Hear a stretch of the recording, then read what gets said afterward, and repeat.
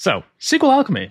It is an ORM in Python, which allows you to talk Python objects and do stuff in databases.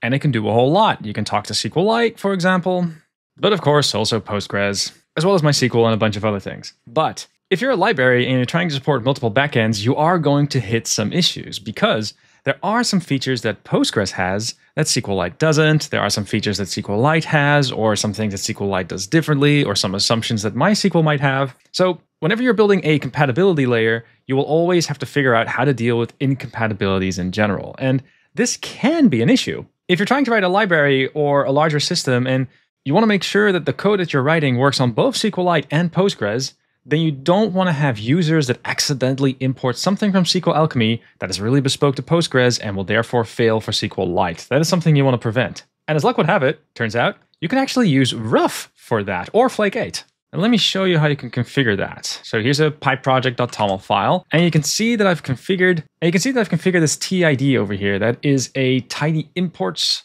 flake 8 plugin from way back, but ruff ported it. And what you can do is you can specify band module level imports. So you could go ahead and say, look, this submodule, PostgreSQL from Dialects, or MySQL, or Oracle, or Microsoft SQL, or SQLite, all these things that are very specific to a dialect, that's all in the submodule, and I want you to complain if a user ever loads from it. You're effectively just banning a submodule completely. And I can imagine a few use cases for which that's useful.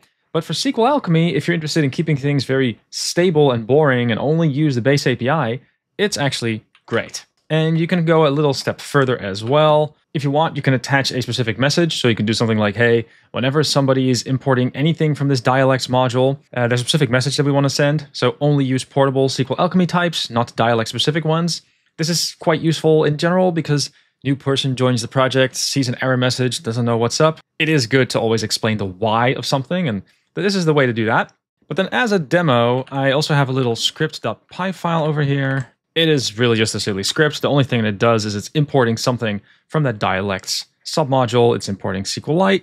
And if I now call uvxruff, it's going to use the pipeproject.toml file, and it's going to give me some complaints. And let's go ahead and read them.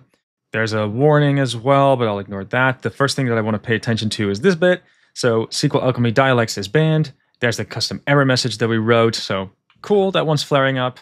But then there's also a few of these. So we're saying, look, you're not allowed to import SQLite over here because, again, that's something that we hard configured. And then if I scroll even further, then, oh yeah, like the script is not actually using that SQLite thing. So it's also complaining about something being imported but unused. So it found 3 errors. The final one is, of course, good. But the ones that we care about are the ones that prevent the submodules from being loaded. And this feels like a great safety mechanism. I can imagine if you wanted to write a PyTest for this, that'd be super duper annoying.